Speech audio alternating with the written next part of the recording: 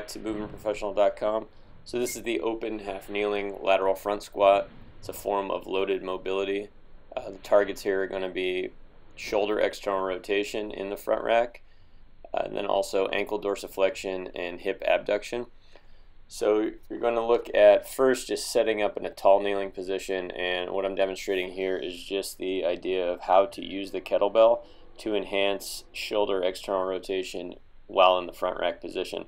So you basically can have a good neutral grip where the wrist is right over the elbow, and then move the wrist out while keeping the elbow in and trying to keep the rest of the body stable. So it'll be very easy to try to side bend at the trunk.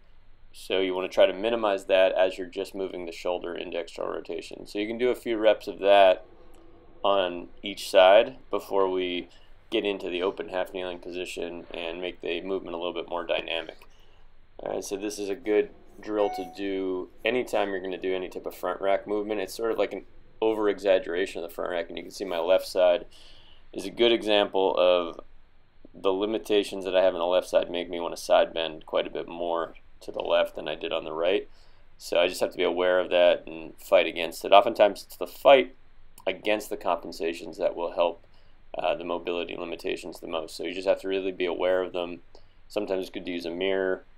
I'm using my other hand to just feel my rib cage, make sure that I'm not compensating more than I have to. Alright, so it's an obvious, and I'm using now my right hand to actually enhance the rotation of the humerus. So you can, really take your time and try to get as much out of it as you can.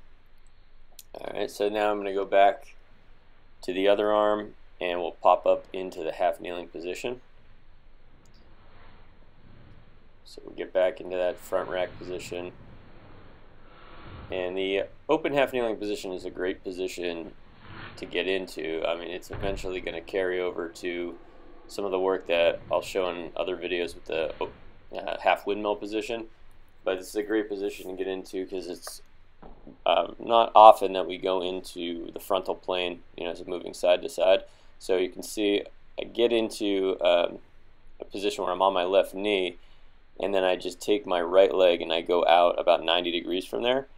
So then from there, what I want to do is I want to shift my body over so the knee goes past the toes, right to the point where the heel on the right side almost wants to come up off the mat, so that I'm working ankle dorsiflexion. And then at that point, then I'm going to try to move the kettlebell outside of the elbow again and enhance external rotation of the shoulder at the same time.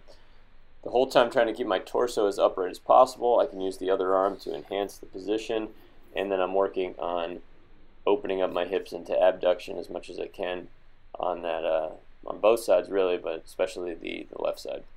When I come back up, so this is the reason I like to call this a lateral front squat, is because I'm basically squatting to the right, and then when I come back up, I'm returning to hip extension on the left. So I have to re-find the left glute, and I'm actively using my core, I'm using my hips to move myself over to the right. So it's a mobility drill, but you can think of it as you're using your hips as if you would a squat, because you're going deep into a position and then you're pulling yourself out of the position.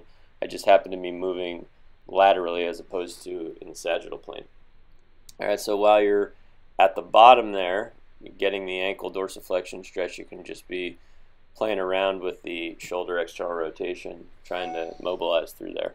Then I can also put my elbow on the inside of the right knee just to make sure, or to enhance the idea of not having my knee collapse inward, so that promotes a little bit more external rotation on that hip.